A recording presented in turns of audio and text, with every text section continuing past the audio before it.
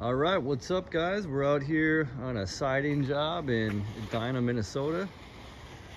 It's January 29th, 2021, middle of winter. Building siding, not a problem. Anyway, we're gonna show you guys a few things here and just do kind of a basic siding component training and point a couple things out.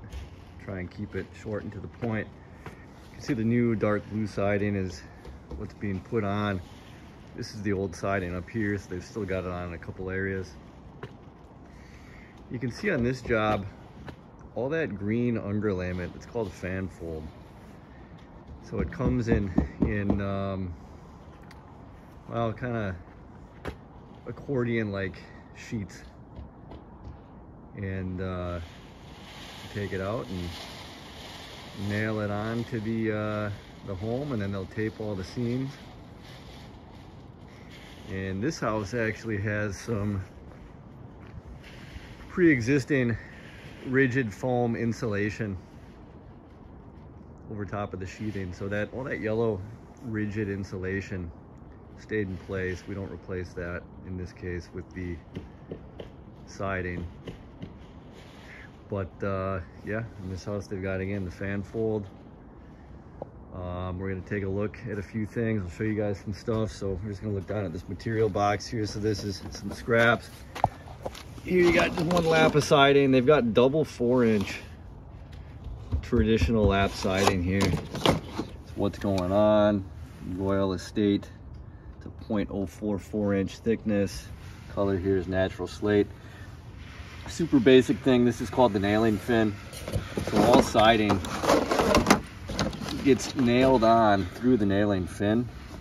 The next piece goes on and it locks into the top and then gets nailed in. So the bottom of one piece will lock into this top piece. Pretty basic stuff. Here you got some J channel. So this J channel gets nailed in through the nailing fin, and this is for around edges. So if you come over here, if we were to look at, say, the edge of the garage, this is J channel here. So the J channel gets nailed in, siding goes on, the butt end of the siding locks into that J channel. Each piece of siding gets nailed in, another piece gets locked into the piece above. Right here you've got a J block. So these are mounting accessory blocks. Those will get mounted excuse me, those will get mounted to the siding anywhere you've got to install an exterior light, maybe a security sensor, different accessories that need to be mounted to the siding. Sometimes a doorbell J block might be a little smaller. We come over here and take a peek down around these faucets, these hose bibs. We use split blocks, and so the split blocks, if you look, you take this cover off and there's a little block back here that is split in two, so that way they can take it apart, wrap it around the pipe or whatever is protruding out of the siding, and they secure it and then put the block on. So those are split blocks. We need those because you can't just run siding up to this faucet and cut a hole. It looks like crap, and in most places it's not going to pass code. Not that you won't see some houses out there where they try to do that type of thing, but you don't want to be doing that. It's not a good finished product. Here you've got some old dryer vents. So depending on the vents, if it's a vent cover, we will replace it. If it's a vent that's secured into the house, so some of those vents actually get inserted in and they're taped inside to a duct, those don't get replaced. That'd be an HVAC type of duty. Here we've got a window with an aluminum window wrap. So aluminum window wraps like this are fairly common on homes built in the 80s and prior. And so these don't necessarily have to be replaced when we're doing a reside. But in this case, on some of the windows, the window wrap was cocked to the J channel. So when the old J channel was pulled off, it would affect some of the window wraps, and we had to replace some of them. This one we were able to keep intact, but if you look down here, this one we couldn't. And so this one they'll end up replacing. I think they'll end up just doing the whole thing. And if you look at these window wraps, they're angled out and they're not totally flat. So these get custom bent on a brake press. So we use rolled aluminum trim coil. I'll show you guys what that looks like. And you can get it in smooth or wood grain in a multitude of different colors, but the trim coil comes in big rolls like this here. And there we got some gray. Over here we got a little more gray. And they'll roll it out in whatever length they need, cut it to size, and then they can bend it on a manual brake press. I'm sure the guys have their brake press around here in the side or in the back. But if you look up top, some of those window wraps are gonna have to get replaced. And the reason I'm popping out here is actually because underneath the aluminum on some of these window wraps, some of the wood was rotten. This one's not too bad, but on some of the other windows, the wood was totally rotted out. We're gonna replace that wood. In this case, it's actually what they call a brick mold. So it measures about 1.5 inches thick, 2 inches wide. It's got a little beveling here. We're gonna replace the brick mold, rewrap it in aluminum, and then they'll be good to go. But this is a big distinction. You'll see window wraps a lot of the time. It's not part of the window. It's just a piece of trim that is adhered to a border around the window. And they'll get nailed in. Sometimes they get cocked in on the edges. Really common stuff that we run into when the siders are working. A lot of window wrap replacements. Just so you guys know some other components, this area below the eave here, this is called soffit. So another basic component. A lot of times you'll have vented soffit. In this case, this is solid, non-vented soffit. And it comes in sheets.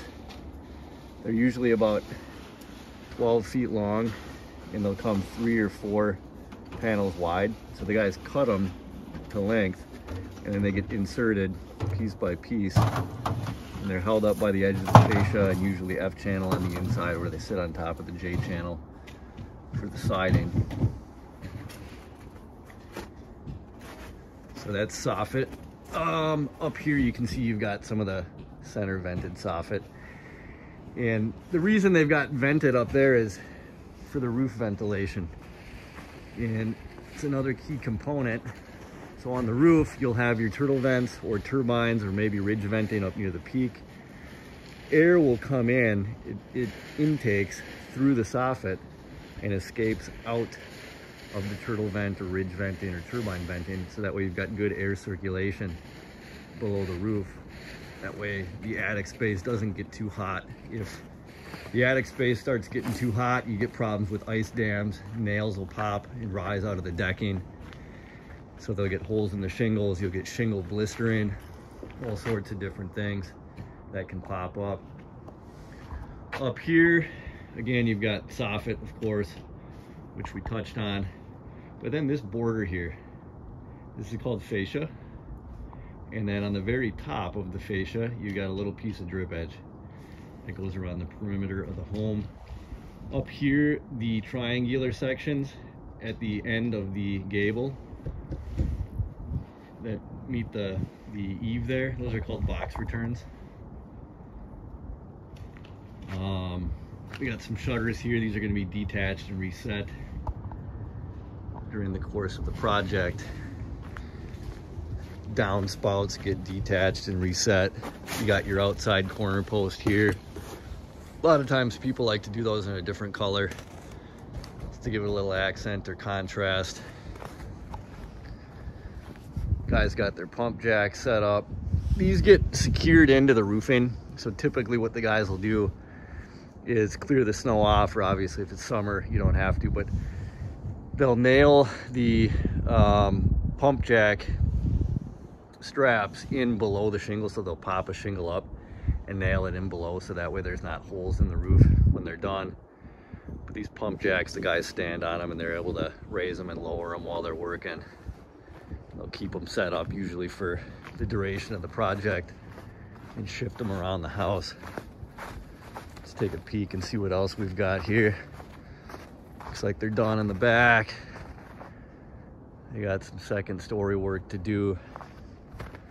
When it gets really cold, it's a little tough to work with vinyl because the pieces can become brittle, they can snap, and you can have some issues. But you know, if they snap a piece or if it cracks, obviously they just replace it. But around the windows, you guys can see a few different things. There's moldable tape that goes around the window.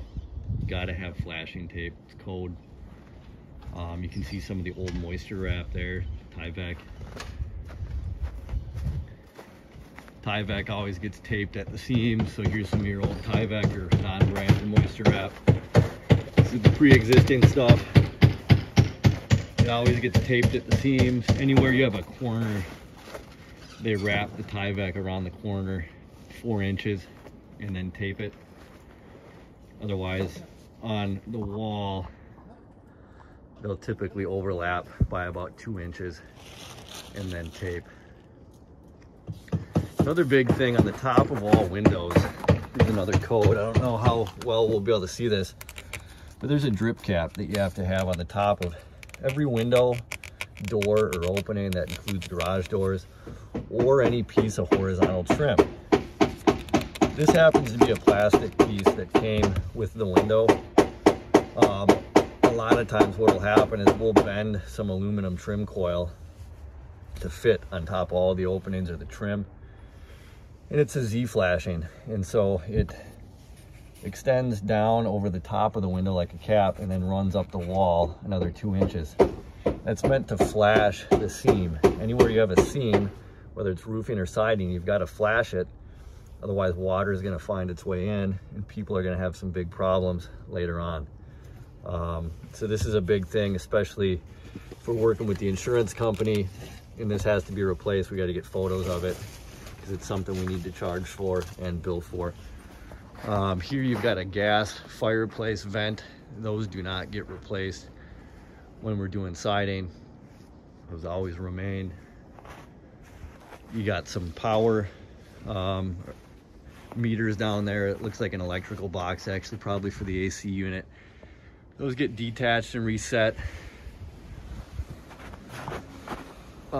Exterior lights always get detached and reset, electrical outlets. So once the job is done, we'll have a electrician come out to the property. They'll reinstall any exterior lights, any electrical outlets. Some cities, they have to pull permits to do that. The electrician takes care of that stuff. At the same time, that's the opportunity, if the homeowner wants, they can install new lights at that time. Well, let's see. We've got one more side. I think this covers most everything. You can see the guys are working. Looks like in this case, they actually doubled up with both fan fold and moisture wrap, which we don't have to do. I sent Franklin. Hi. Oh, Erlis, how you doing? Good to see you. I thought you were Franklin. I'm doing a training video. One of our siders right there, great guy. So in this case, they put the fan fold on and the moisture wrap, which we don't have to do. You have to do one or the other to create a sealed envelope for the home. But I sent both out figuring they'd use one or the other, and we just returned one. In this case, they doubled up. Not a big deal. A little more protection, but definitely not needed.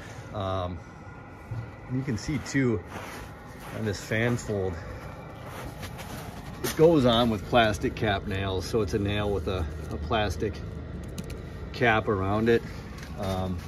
Just so that way the material can't pull through the nail. Since the nail head's a little skinny, it could easily poke through or pull through. Here you can see some of the window wraps that are going to go on, and this is where they had some issues with that brick molding rotting out. So we're gonna replace this brick molding here and replace the bottom piece, which had totally rotted away. We're gonna charge on that about 125 bucks per window, just for labor and material.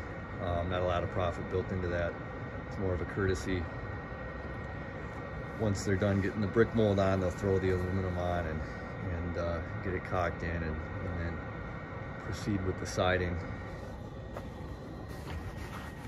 Over here you've got your electrical boxes. In this case, those don't need to be detached or reset.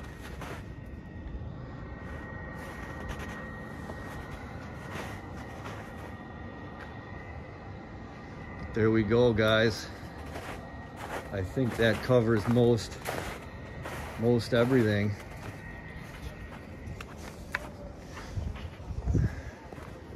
Do one final shot of the front. All in all, this project here in the summer, it would take maybe 6 days, because you got longer days, better weather, easier conditions to work in. The guys want to make money too in the winter. We want to build jobs. In the winter, you know, when it gets really cold, they'll take some days off. Otherwise, they'll be out here working. But a job like this in the winter, you're looking at a, you know, maybe a 2-week project. One last thing I'll show you guys up here. I'll show you the dormer flashing and the step flashing, so you can take a little peek and see what that looks like. Or let's, oh, Oscar, can you hold this for me real quick? Thanks, man. Just doing a training video here. So last piece, you guys can see the step flashing and the dormer flashing. So the dormer flashing will tuck behind the siding and it sits on top of the shingles. Again, that's to flash that seam where the roof meets the wall. You don't want water getting in there. Step flashing, you got a piece that goes underneath each course of shingling. They step it up. Siding will go over top of that. It runs underneath the shingle about 4 inches. Again, you got to have those seams flashed. It's got to be there. It's code. You got to have a functional product. There we go, guys. That's it. We'll see you on the next job.